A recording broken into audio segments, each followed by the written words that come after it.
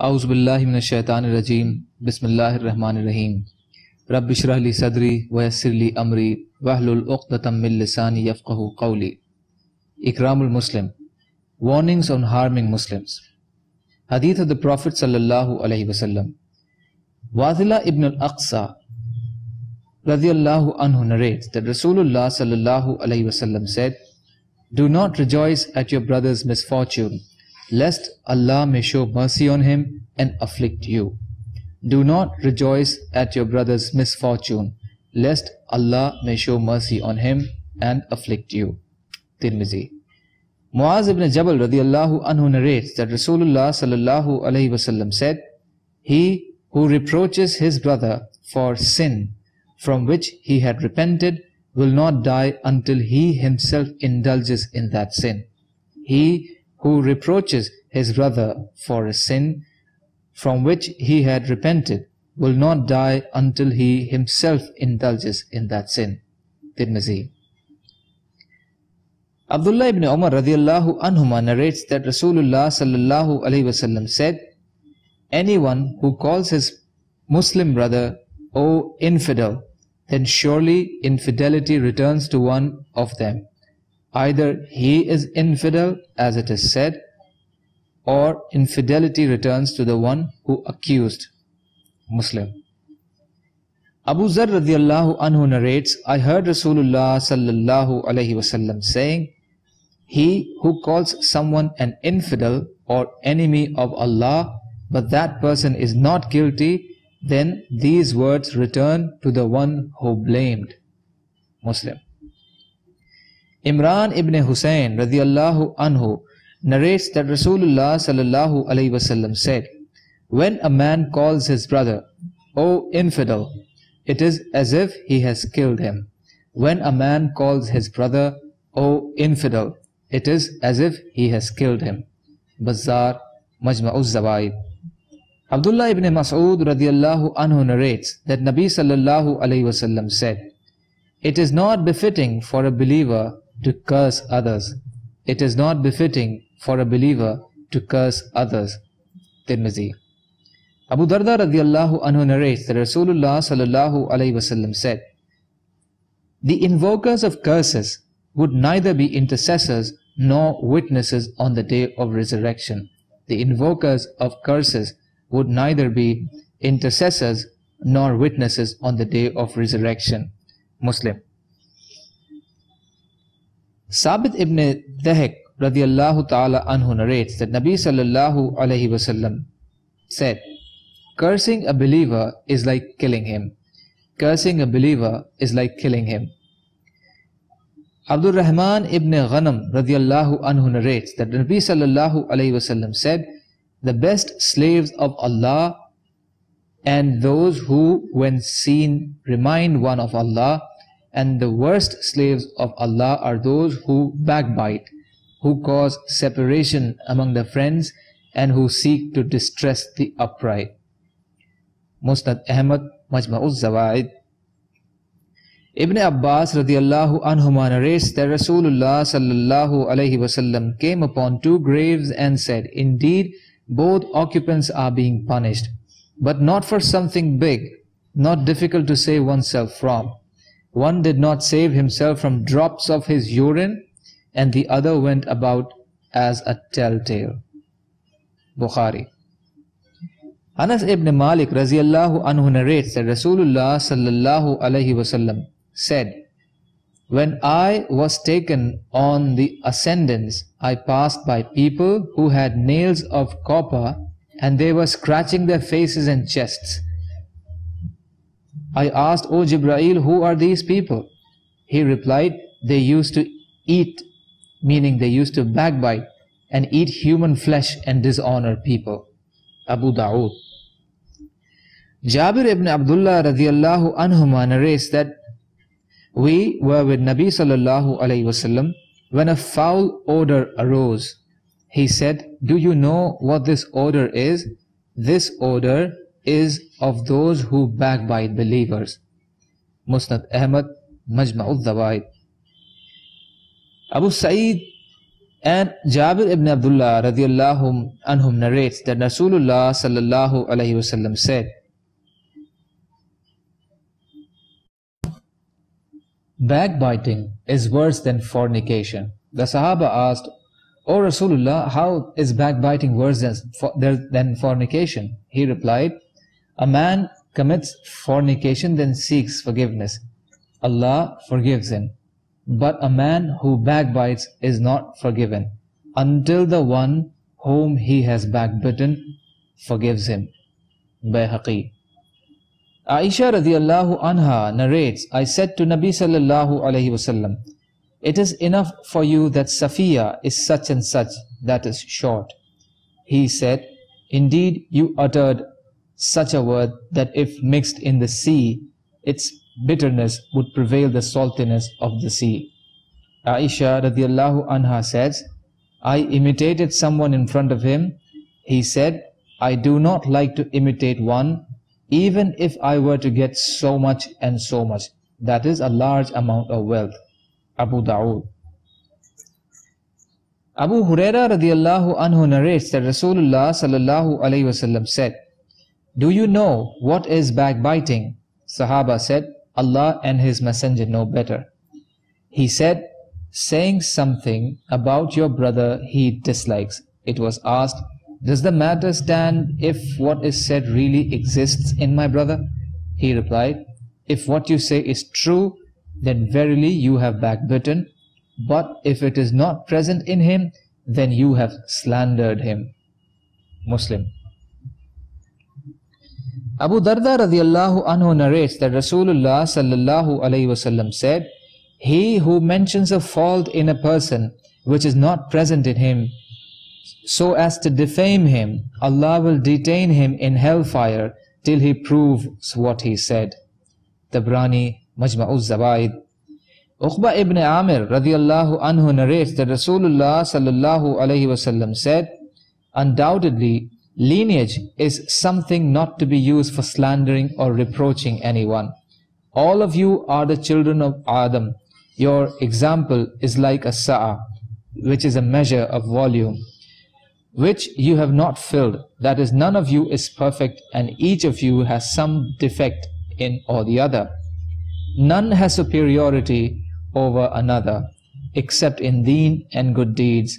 It is enough reproach for a man to be foul-mouthed, obscene, miserly, and coward.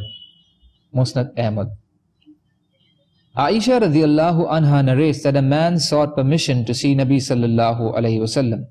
He said, he is a bad son of his tribe, or he is a bad man of his tribe, and then said, let him come in. When he came in, Rasulullah sallallahu alayhi wasallam talked to him very politely. Aisha radiallahu anha asked, O Rasulullah, you talked to the man very politely, though verily you said about him what you said. He said, the worst man in the eyes of Allah on the day of resurrection will be he whom people avoid meeting because of his wickedness. Abu Dawood. Note, Rasulullah sallallahu alayhi wasallam said these words to record the truth so as to save people from his evil, and as such cannot be considered a backbiting. However, he spoke with this man politely to educate us how to behave with such people and perhaps to rectify this person. Mazahir Haq. Abu Huraira radiallahu anhu narrates that Rasulullah sallallahu alayhi wasallam said, the mu'min is straightforward and generous. The fajr is deceitful and mean. Fajr means a sinner. Abu Dawood. Note, this hadith means that a mu'min by nature is free of treachery and cunning. He always refrains from troubling and forming ill opinion about people, because his temperamental goodness is against this. As opposed to this, a fajr is cunning and deceitful. Temperamentally, he is inclined to spread evil and create disharmony. Tarjuman as-Sunnah. Anas radiallahu anhu narrates that Rasulullah sallallahu alayhi wasallam said, he who harms a Muslim verily harms me, and he who harms me verily annoys Allah. Tabrani, Faizul Qadir. Aisha radiallahu anha narrates that Rasulullah sallallahu alayhi wasallam said, "The man who is most hateful to Allah is the one who quarrels and argues the most." The man who is most hateful to Allah is the one who quarrels and argues the most. Bukhari, Muslim. Abu Bakr Siddiq radiallahu anhu narrates that Rasulullah sallallahu alayhi wasallam said, "Accursed is he who harms a mu'min or acts deceitfully towards him. Accursed is he who harms a mu'min or acts deceitfully towards him." Tirmidhi. Abu Huraira radiallahu anhu narrates that Rasulullah sallallahu alayhi wasallam stood beside some people who were seated and said, "Would you like me to distinguish between the best of you and the worst of you?" They remained silent. So Rasulullah sallallahu alayhi wasallam asked this thrice. Then a man said, "Do inform us, O Rasulullah, distinguish for us between the best of us and the worst of us." Nabi sallallahu alayhi wasallam said, "The best of you is he in whom good hopes are placed and from whose evil people are safe. But the worst of you is he in whom good hopes are not placed and from whose evil people are not safe." Tirmidhi. Abu Huraira radiallahu anhu narrates that Rasulullah sallallahu alayhi wasallam said, "People possess two characteristics of infidelity: sarcastic criticism of lineage and loud weeping and wailing on the dead." Muslim. Abdullah ibn Abbas radiallahu anhuma narrates that Nabi sallallahu alayhi wasallam said, "Do not quarrel with your brother, nor joke with him in a manner which will hurt him, and do not make a promise to him which you do not honor." Tirmidhi. Abu Huraira radiallahu anhu narrates that Rasulullah sallallahu alayhi wasallam said, "There are three signs of a hypocrite: when he speaks, he lies; when he promises, he breaks it; when he is entrusted, he violates the trust." When he speaks, he lies; when he promises, he breaks it; and when he is entrusted, he violates the trust. Muslim.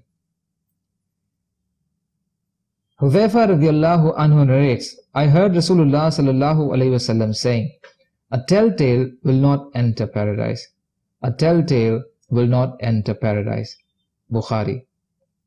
This means that the habit of telltale is amongst those serious sins which prevents admission into paradise. No one with this evil habit will be able to enter paradise. If Allah forgives someone with His mercy or cleanses someone through punishment, only then he will be qualified to enter Jannah. Ma'ariful Hadith. Khuraym ibn Fatih radiallahu anhu narrates that Rasulullah sallallahu alayhi wasallam offered Salatul Fajr, after which he stood up and said, "False witnesses has been equated to associating a partner to Allah." He said these words thrice and then recited a verse of the Quran. So avoid the filth of idols and avoid speaking falsehood, as people pure of faith to Allah, not associating anything with Him. Abu Dawood. Note, false witness is a grievous sin like shirk or polytheism or idolatry. So believers must refrain from this, as they refrain from shirk and idolatry. Ma'ariful Hadith. Abu Umama radiallahu anhu narrates that Rasulullah sallallahu alayhi wasallam said, "If anyone acquired what rightly belongs to another Muslim by his false oath, Allah has made hell obligatory for him and prohibited his admission into Jannah." A man asked, "Even if it is a small thing, O Rasulullah?" He replied, "Even if it is a branch of the tree of Arak." Muslim. Abdullah ibn Umar radiallahu anhuma narrates that Nabi sallallahu alayhi wasallam said, "Whosoever unjustly occupies a piece of land on the day of resurrection, he will be made to sink down the distance of 7 earths." Whoever unjustly occupies a piece of land on the day of resurrection, he will be made to sink down the distance of 7 earths. Bukhari. Imran ibn Husayn radiallahu anhuma narrates that Nabi sallallahu alayhi wasallam said, "Whosoever plunders is not from us. Whosoever plunders is not from us." Tirmidhi. Abu Dharr radiallahu anhu narrates that Nabi sallallahu alayhi wasallam said, 3 men to whom Allah would neither speak on the day of resurrection, nor look at them, nor purify them. For them is a painful punishment. Rasulullah sallallahu alayhi wasallam, he repeated these words thrice. Abu Dharr radiallahu anhu said, they are unsuccessful and losers. Who are they, Rasulullah? Then Rasulullah said, the one who wears a trailing lower garment, the one who keeps recounting people of his generosity to them, and the one who sells the commodity by false swearing. Muslim. Ammar ibn Yasir radiallahu anhuma narrates that Rasulullah sallallahu alayhi wasallam said, whoever beats his slave unjustly will be retaliated against on the day of resurrection. Whoever beats his slave unjustly will be retaliated against on the day of resurrection. Tabrani, Majma'uz Zawaid. Note, beating of employees is also included in this warning.